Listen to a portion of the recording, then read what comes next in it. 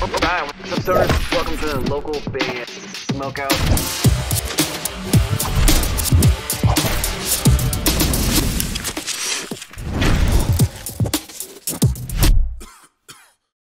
Ladies and gentlemen, Sentinels in the building! Hell yeah! Hell yeah. Chris, we appreciate you. While we're waiting for your buddy to join, could you please properly introduce yourself? Let us know about whereabouts in the world you are right now, and plug or promote anything you'd like. Cool. So I'm Chris. I play guitar. Oh, there. I think I actually just got a notification about Dave, I think. Dave's in here. He's coming in right now. What's up, Dave's Dave? in here. There he is. What's going on? Nothing to do. We appreciate you stopping by. We were just getting the introduction from Chris. Chris, where are you located right now? Right now, I'm actually in Connecticut. I'm at my girl's house, but I live in New Jersey, so I go back and forth a lot. But yeah, I mean, I'm from New Jersey. Hell yeah. Dave, could you please properly introduce yourself, plug anything you'd like, and of course, let us know where you are in the world right now as well. I am Dave Rookie. I'm the drummer for Sentinels, secondary vocalist, lyricist. I'm also currently in my home in New Jersey. Hell yeah. As one that does vocals while drumming, what is that like from someone that doesn't do either anymore, but from a win perspective? Like, do you have to train yourself to play a certain way to be able to hit the notes, or is it just come naturally because you've done it for so long? It's definitely different. There's a lot of the thing that kicks my ass is the fact that I don't practice it when I'm at home like that. I just kind of practice my vocal parts separately than drumming, but because I'm so familiar with my drum parts, I just kind of apply it like at a full rehearsal with the band, like at our practices. And usually it's rough the first time around, but I think I've gotten to a point where I'm pretty confident with it, but it is difficult because you have to turn your head. So when you turn your head, it doesn't come out quite as good as it does if you're just facing forward. So that's my big disadvantage. I got you. I've always wondered too if there was ever a need for a second mic. Like you said, you turn your head, or you can just naturally do the whole fill roll, like the toms all the way over here, or if there was ever a reason to have another mic like over here for that same reason. That might sound crazy, Yeah, but does that make sense? It's tough trying to find a second mic, but yeah, I also when like arranging the lyrics and the vocals, I tried not to place them over any intricate fills. I just tried to keep it over grooves to keep it as simple as possible. Because when you're doing it over intricate fills or whatever, it makes it so much harder than it already is. Hell yeah. Just gotta get the headpiece. Yeah, there you go. Yeah, we got to get the Seven Dust Morgan Rose, like practically invisible headpiece. The Britney Spears mic, Yep. Yeah, exactly. Hell yeah. This is actually my co-host for today, by the way. This is Michaela right here. Michaela, toss out a question for the fellas while I set up a music video there so we can jam. What are you guys jamming to lately? Ooh, good thing I have my phone right next to me because I'm all flat remembering what I listen to. New Boundaries, that's the first thing that comes to mind. Nice. Anything like outside the box we wouldn't expect? So while we were actually on tour, I knew a couple songs by this band, but I like really got into them more recently too. The 1975, I started like listening to them a little more. And this band Modern Chemistry too. They're awesome. I can't even describe them. They're like rock and like indie-ish, but very like instrumental too. It's cool. Probably like those are the two main out of the box, I guess, stuff I've been listening to. I can dig it. Dave, same question. Something that you're just nonstop playing, and then something we totally wouldn't expect that you're jamming in your personal time. Man, I don't know if I have much that would be considered like not expected, but lately, the new Counterparts record is coming out soon, so they're one of my favorite bands. So I've been like binging their singles recently. I have really been obsessed with the new Thornhill album, Heroin, this year. That one yeah, took me by it's really good. Since I was Thornhill's sick. Yeah, I was never really familiar with them before this album came out, but then Chris was like, Did you listen to it yet? Did you listen to it? And I'm great. I'm grateful he hounded me about All right, it, man, I because will. would've missed out on probably what's like my favorite thing of the year. Yeah, it's I need that though, because I'm very stubborn when it comes out to checking out bands that I haven't listened to before. So I need someone to like chain me down and put it on against my will almost, or else I'll never remember to check things out. Their Pretty music bad at videos, that. their music videos are really cool too. They're Yeah, sick. they It's got a awesome. great aesthetic going on. Talk to me That's I swear about. Australia. I'm sorry, I didn't mean to I interrupt. was just gonna say, I swear Australian bands just have, like, they have the formula down for every band. For real. Yes, Like, they really And do. all of their music videos are always super sick. The production is always super sick. Obviously the music too, but like everything that just comes with it, they always nail, I feel. So talk to me I about agree. Embers. What does Embers mean from a lyrical perspective? To put it briefly, because it's pretty extensive. Embers is about suppressing thoughts and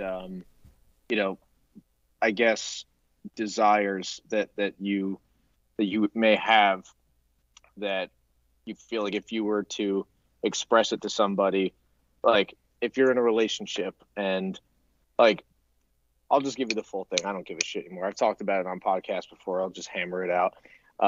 It's essentially about, being in a relationship where you're unhappy, but you're afraid to end it because you don't want to hurt that person. And so you're suppressing all these urges, and temptations from outside, people or whatever it is that, can negatively affect your relationship. So it's really about, suppressing and hiding these thoughts that like you're too afraid to confess to anybody. So like you'd almost let them take over you and basically consume you in darkness and depression, because you don't want to give in to these temptations, and you don't want to end the thing that, means more than said temptations, I guess. So like Embers was, putting it in terms of fire, which is, like if you play with fire, you're gonna get consumed, and you're gonna lose everything that means anything to you. So, there's definitely some personal experience in there, and luckily it's a thing in the past now.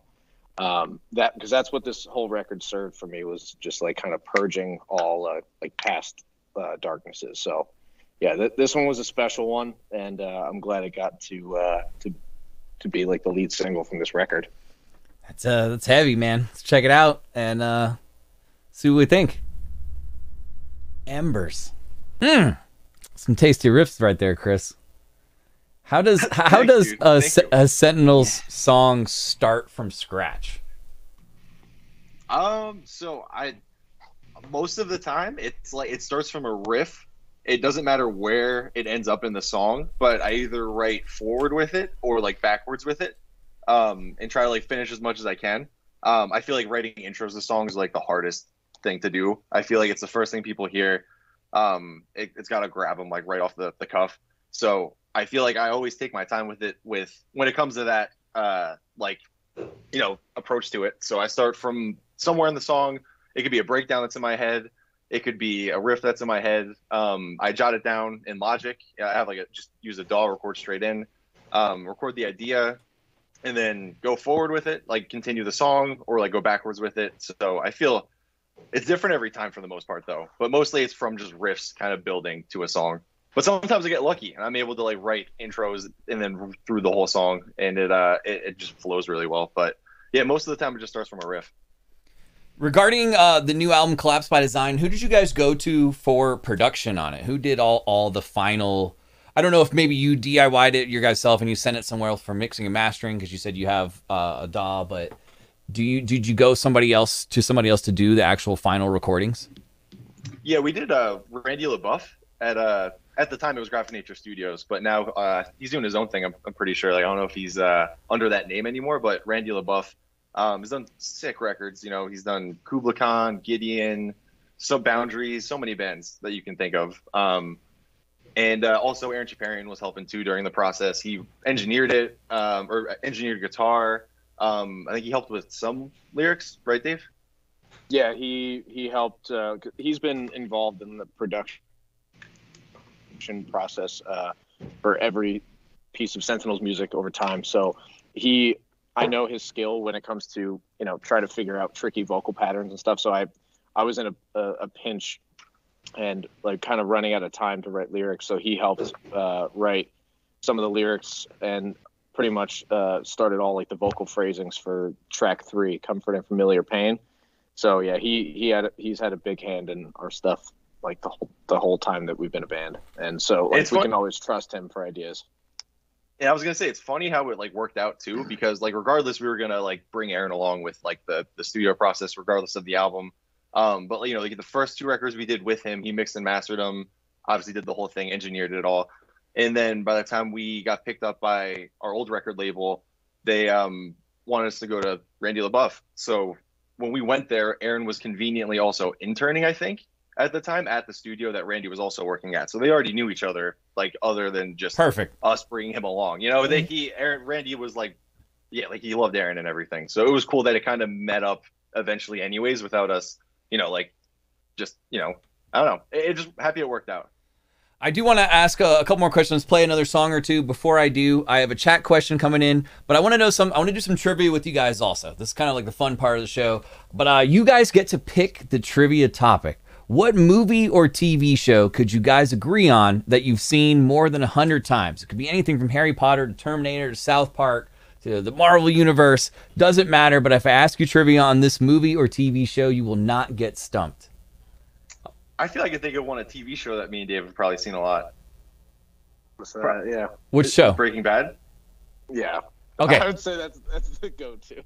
Breaking Bad totally works. Have you seen all the Saul episodes too? Yeah, I just finished the series. Cool. I thought it was a pretty cool ending. I kind of fell beginning off on Better Call Saul personally, but I'll go back to it eventually. For sure. What's the second song you would like us to play off the new album that while I look up trivia on Breaking Bad? But you guys get to pick whatever you'd like us to jam. Do you have any ideas, Dave? I mean, man, it's tough. We'll go with a deeper cut instead of a single. How about we go, let's go Obsolete. That's a good one. That's a good one. Short and sweet one. Let's jam it. Let's jam it. Fellas, this is tough. The goal of this is to stump you now. So here we go. Breaking Bad trivia begins here now. Season 2, first episode. Walt and Jesse witness Tuco beating the henchman No Dawes to death. They are both rattled by witnessing the murder. Walt and Jesse sit in Jesse's car and they can't believe it. Walt quickly figures out how much more money he needs to make sure his family is taken care of after his death. It's kind of a weird amount. What is the amount he tells Jesse? Could we say like a relatively close answer? Like, can we guess in like the thousands at least? That Sure, we get it right? sure. Is it like? Oh wait, I don't know, Dave. Do you happen to know? Because I have an idea in my head. It's less than $1 million, but it's a weird number. Yeah. I think it was around. Oh, God, I have like 2 answers, which is shitty. So is it? I know it was either. He said around 600 or 800,000. I remember 600,000. 600,000 too. I think is what I remember. That's what I was gonna say. 600,000 something. Yeah. Fellas, this is incorrect. Fuck. It's actually 737,000 is the exact amount, and it's an Easter egg from Vince Gilligan. He cleverly places the hidden message in the title. The message actually indicates what happens in the finale. 737 down over ABQ. I don't know what the hell that means. Oh, okay. That's pretty sick. Insane. So, yeah, that's crazy. Had you gotten it, we would have spun this wheel right here. Oh.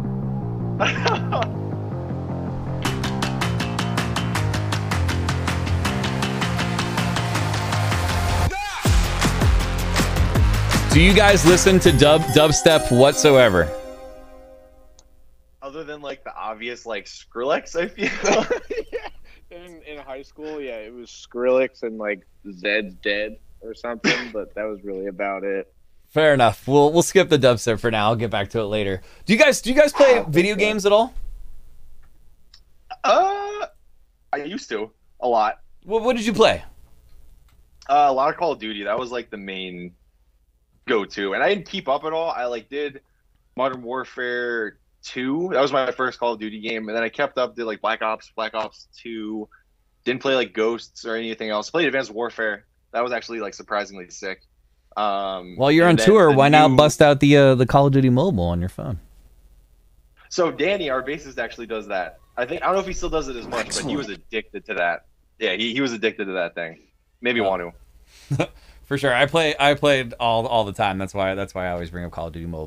But fellas, if there is ever a worst gig you ever played in Sentinels, can we hear the story of how terrible that show was? It happens to every band. Maybe your strings broke on the first song.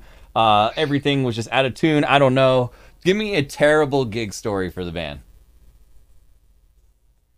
Oh man, I don't know. Like if I've had like a worst ever.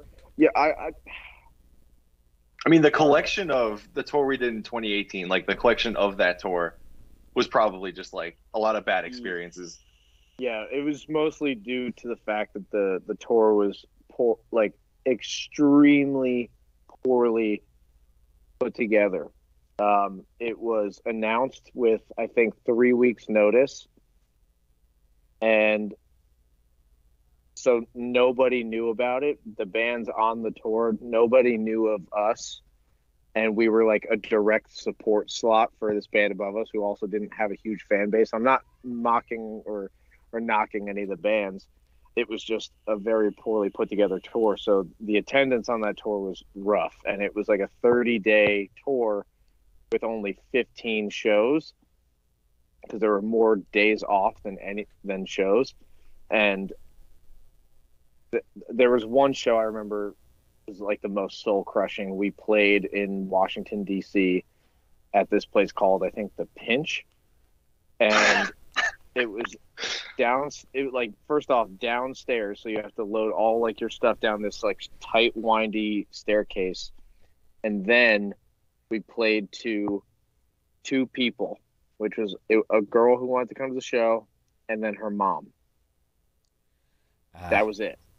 And we got paid via door deal, not guarantee pay. So we had to make a certain amount at the door, and then you get a percentage of what you make at the door. So we walked out with less than what we walked in with because we didn't get like money to eat or anything like that. So that was a pretty soul crushing experience. I think the same show, my amp like exploded. Yes. All right. That is true. Yeah. That's a good one. Yeah. Your amp blew. Someone was like going back there, and I think people were just like rewiring shit, and someone plugged my input to my output in the back. So when you turned it on, it just like connected to itself, and it didn't turn on. And then people just said it started to smell like smoke, and then it blew. It literally, we looked back there and it was just like fried. No. So that was really bad. That was My goodness. Devastating. Yeah, something similar. Yeah, it happened to us in Poland. Like their voltage is very different from ours. So we, weren't really told about that or weren't really aware of that. And a lot of the power converters that, the tour package had to rent for this tour, were also faulty. So when we plugged stuff into there, which was plugged into the venue's electricity, it completely blew the power conditioner in Chris's like guitar rack, which also powered our tracks, Danny's bass, my triggers. So it just it sounded like all the power went out during our set. So we played the intro of our set, had to figure it out. We're like, oh, okay, we're good. And then we played the intro again and got halfway through inertia, and I basically had to perform stand-up comedy while we tried to troubleshoot before inevitably having to just get off the stage because we couldn't perform. It was pretty embarrassing. We sound checked like 2 hours before and everything was fine. So when it happened, my amp was also, not only did it like kind of blow, my amp was like pulsing through the cab. it was just like giving like a low end like doo doo doo doo doo doo, and it was clipping while it was doing it. So I was just like, what's happening? And our MIDI controller that was controlling like mine and Danny's Axe Effects wasn't turning on at all. So it was just a mess. It was so messy. And I'm Polish too, so like I was stoked to be there. You know, it was awesome. Same. I was Chat like, let's go. wants to know how long have you guys been with Sharptone, and would you say it's a fairly awesome experience? It's absolutely an awesome experience. They were like the goal label for us to hopefully sign to, like, you know, back in the day when we were, you know, getting way more serious about things, and you know, we just knew that was the market we wanted to be a part of, and luckily enough, they got wind of our music and they liked it, and, you know, offered us a deal, and it's been amazing ever since. But we signed with them, I would say late 2019, early 2020. So yeah, it's been about like just over 2 years, or just about. Hell yeah, It's been incredible. Couldn't ask for a better label. awesome. Definitely. That's what I hear from everybody when we ask them about Sharptone, and they helped us set this up, so I appreciate them as well. I think we've got time for maybe just a couple more. Michaela, do you have a final question for the fellas? What band like first got you guys into music, like in the first place, like heavier music, anyways? Heavier music, okay. Chris, do you need to think on that, or? I mean, so it was a transition for me. Like, so I started with like, you know, like The Used and My Chem when like 3 Cheers, and because I'm 25, and when I was like in 6th grade or 5th grade, I think that was when like Black Parade came out. So I got into that. Went into, you know, like The Used and more like emo kind of punk-ish kind of stuff. Did you black your eyes?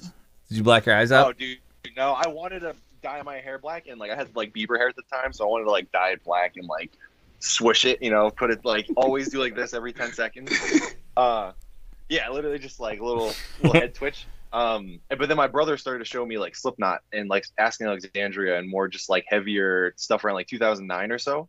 And then he brought me to local shows, and he just like started my whole like mental networking of all these like genres, heavy bands that were kind of within the metal genre, you know, like bands like Balance, not really metal.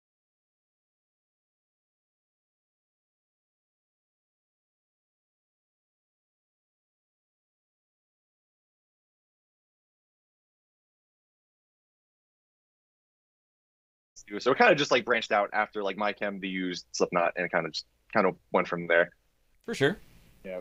Nice. For me, my heavy gateway bands were first it was Under Oath. I heard Reinventing Your Exit on Fuse, and I was like, music like this exists? Like, this is incredible. Yeah, So right. that, and then Duality by Slipknot. That was like my first real taste of heavier music and what it could be. And then it turned into like, you know, Lamb of God, Kill Switch Engage, a lot of stuff like that. So those were like my gateways. And I can't remember if I heard Deftones before I heard Under Oath when I was a kid, because my aunt's ex-husband, you know, all the time I would hang with him when I was a kid, and he brought me to my first shows, and he was always playing Deftones and whatnot. So he was getting me into stuff like that, and then Drowning Pool with, you know, Let the Bodies at the floor. Like that was, Hell yeah. Yeah. It's all like those go-to. So yeah, it was. But I give it credit mostly though to Under Oath and Slipknot. Hell yeah. I feel too like when I was younger too. I'm sure Dave, you probably were in the same boat too. I was listening to like, you know, whatever my parents were putting on, which was like rock and like heavy rock, whatever it was at the time, like Q104.3, 105.5. And I feel like I heard a lot of like the White Pony Deftones or like older Deftones and like Incubus kind of stuff at the time when I was younger, and didn't really check back on it until I was like 22. And I was like, yo, this actually sounds like super familiar, but I haven't like listened to this for sure in the last like 10 years. So I feel like unintentionally listening to more stuff just from like the radio when I was growing up was also like a key factor into like more heavy stuff. Definitely, it was the same for me. My final question for you guys is, and I appreciate you doing this, by the way. My final question, I ask every guest we have on the show the same question. What is a piece of musical advice that you could share with us that maybe somebody in the industry has told you that was like an eye-opener for you, or a terrible mistake you made early on in your career that you don't want any starting up band to make?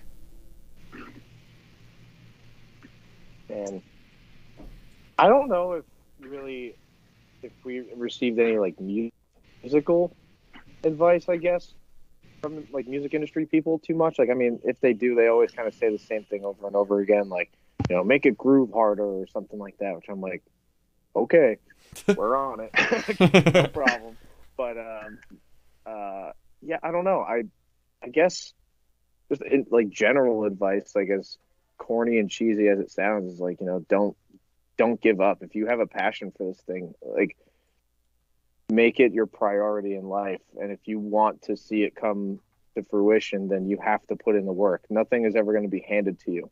You can potentially get lucky with, you know, right place, right time, which is kind of something that happened with us. And that's how we ended up with Sharptone, is our managers were playing our music in the right place at the right time with someone at the label. And that's how they heard it, you know?